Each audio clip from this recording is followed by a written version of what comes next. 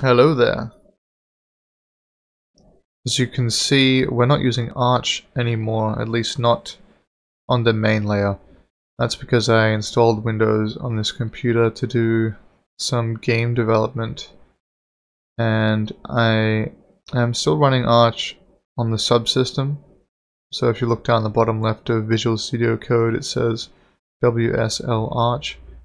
So that's where the scripts are running, which means I can verify that they still work in Linux as we would expect. And you can see the result on the right. So let's get into it. So right now I am just writing a list of everything I want to get done today. So what we still need to do is add links on the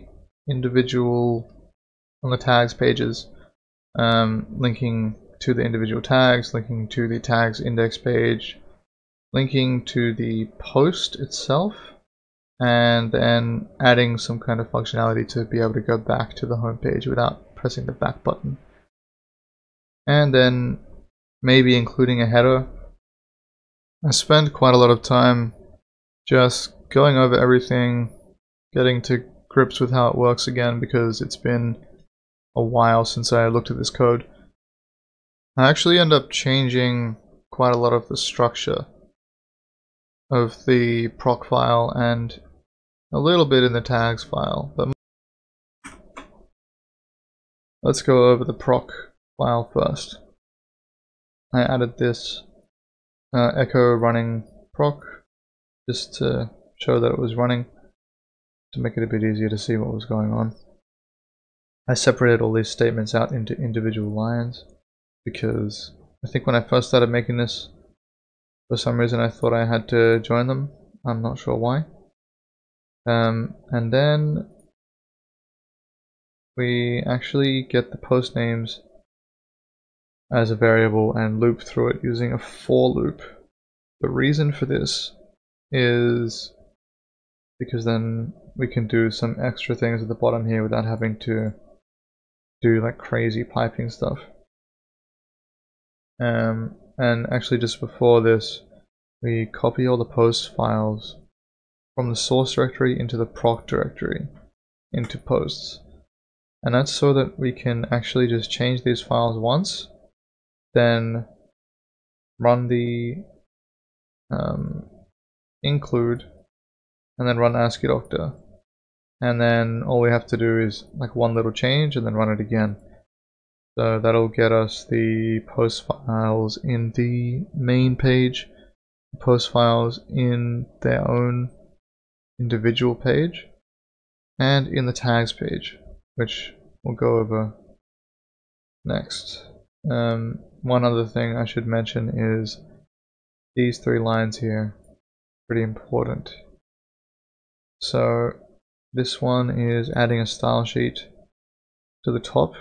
That's what this one is. The one is get the first line, and then we're searching for the whole line, replacing it with this, and then the \1, which is the first match, which is the line. So we're just adding this above, and then we're doing the same thing again with this link back to the home page.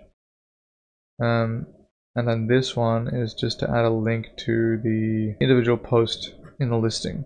Now, as you can see in the browser here, we've got the title links, which is this line 24 right here.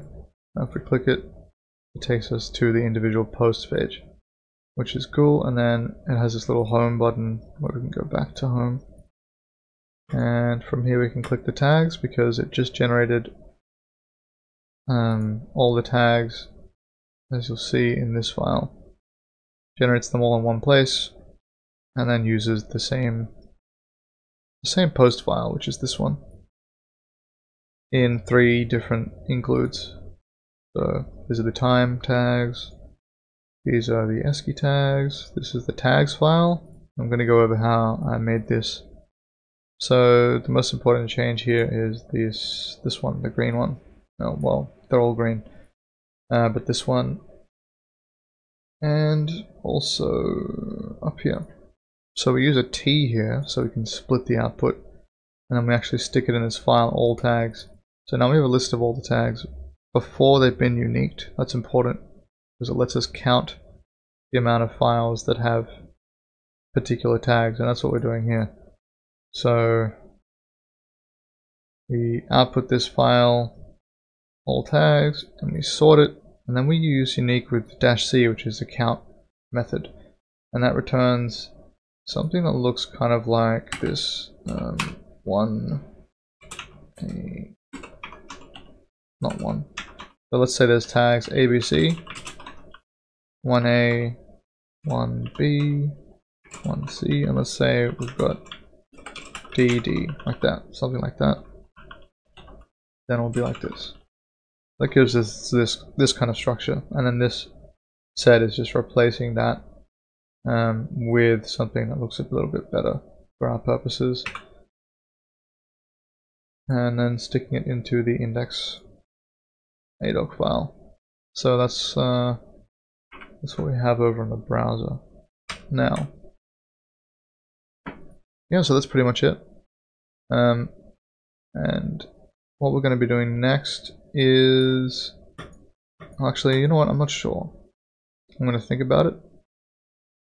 We'll see if there's anything else to be done. Catcher.